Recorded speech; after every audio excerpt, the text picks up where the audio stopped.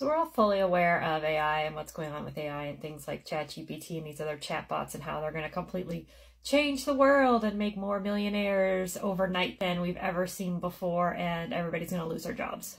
And so many people are left scared because of this, because they think they'll somehow get left behind. And to be honest, they probably will if they are not on board with AI and using it correctly and leveraging it.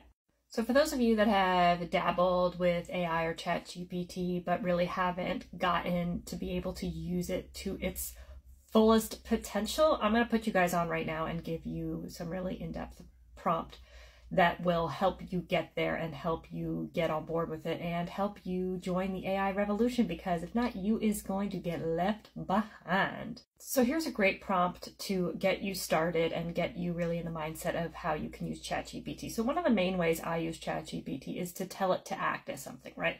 Okay, so I'm going to tell it to act as a professional summarizer, and it's going to be able to break things down and summarize things for me very well. The prompt is very in-depth, and the better the prompt, the better your input means the better the output. So for all you guys being like, oh, ChatGPT gives me the most generic output, that's because your input's probably generic, and that's not a bad thing, but you know, if you really want to get the most out of it, this is what you got to do. So here we go. It's long. I got to read it off of my computer. As a professional summarizer, create a concise and comprehensive summary of the provided text. So provide text. Be it an article, post, conversation, or passage while adhering to these guidelines. Here are the guidelines. Craft a summary that is detailed, thorough, in-depth, and complex while maintaining clarity and conciseness. Incorporate main ideas and essential information, eliminating extraneous language and focusing on critical aspects.